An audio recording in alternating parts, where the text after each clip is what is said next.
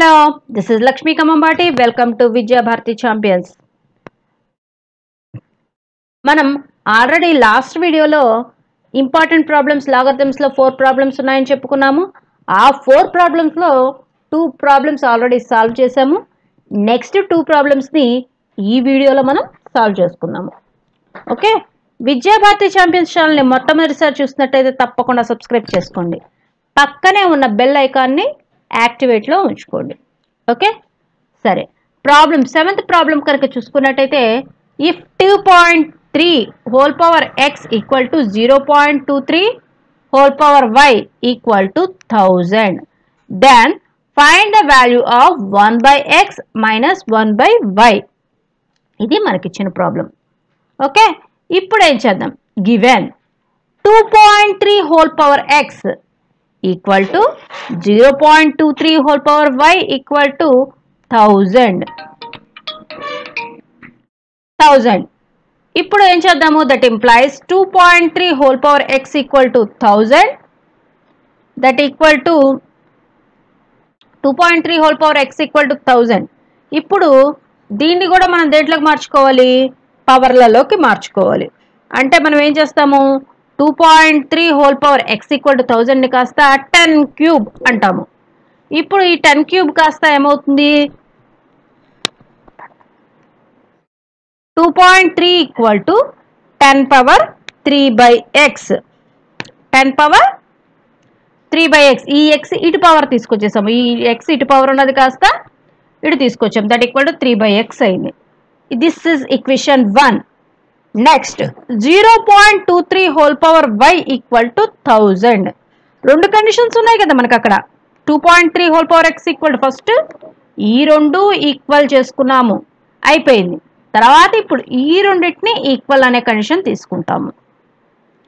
ఏమొస్తున్నప్పుడు 0.23 whole power 1000 equal to 0.23 whole power y equal to 10 cube. 10 cube అనేది వచ్చింది. తర్వాత మనకి ఏమొస్తుంది, 10 క్యూబ్ అనేది వచ్చింది. 0.23 ఈక్వల్ టు ఈ y ఇటువైపు పవర్కి వచ్చేస్తే 3 by y. therefore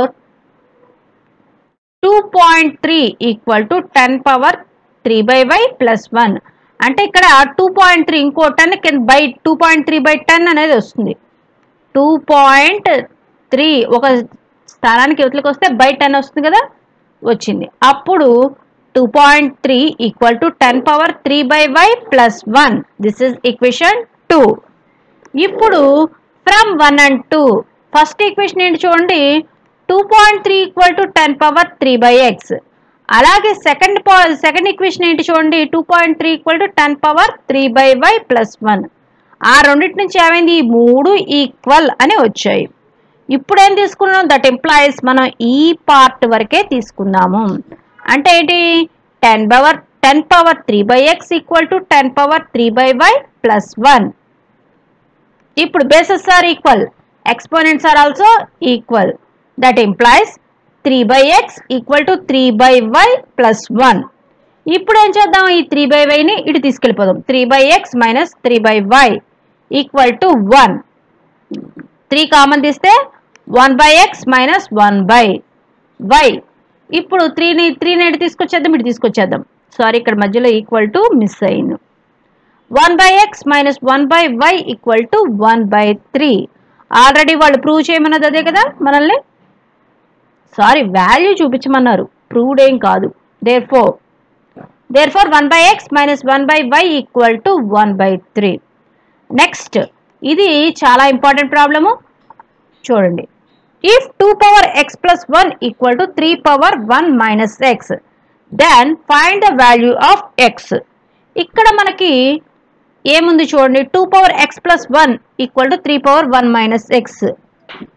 that equal to 2 power x into 2 equal to 3 power 1 by 3 power x.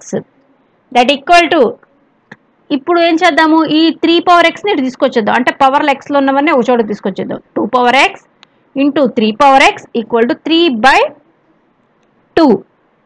ఎక్స్లన్నీ ఒక చోటకి, మామూలు కాన్స్టెంట్ టర్మ్స్ అన్నీ ఒక చోటకి తెచ్చుకున్నాం. అంటే 3 by 2. That equal to 6 power x equal to 3 by 2. ఇప్పుడు ఈ రెండింటికి ఏం చేద్దాం, taking log on both sides. Log తీసుకుంటే ఏమవుతుంది, x equal to log 3/2 to the base 6. Log taking log on both sides అక్కర్లేదు, టేకింగ్ లాగ్ x తీసుకుని x equal to log 3/2 to the base 6. Therefore that is the x value. ఇక్కడతో మనకి లాగరిథమ్స్కి సంబంధించిన important problems అన్నీ complete అయిపోయాయి. మనం next దాంట్లో చూద్దాం. ఓకే, నెక్స్ట్ వేరే ఇంపార్టెంట్ చాప్టర్ని కన్సిడర్ చేద్దాం. ఓకేనా? Thank you.